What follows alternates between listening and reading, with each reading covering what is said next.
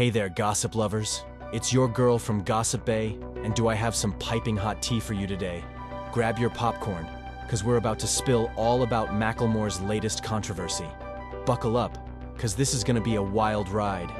So our boy Macklemore, yeah, the thrift shop rapper, just went full rebel mode at his Seattle concert. And let me tell you, it was not your average show, honey.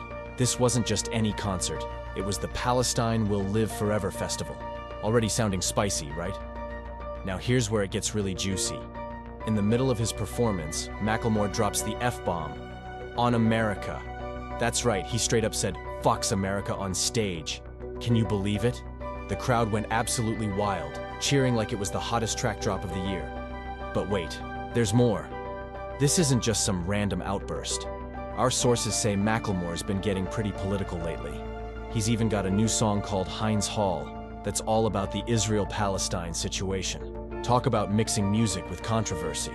Now, of course, not everyone's loving Macklemore's new rebel persona. Some folks are calling him out, saying he's gone too far. But honey, you know how it is in showbiz.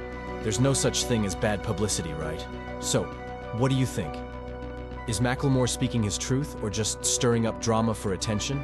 Either way, he's definitely got everyone talking. That's all for now, my little gossip mongers. Keep it locked on Gossip Bay for all the latest celeb drama. Until next time, stay sassy.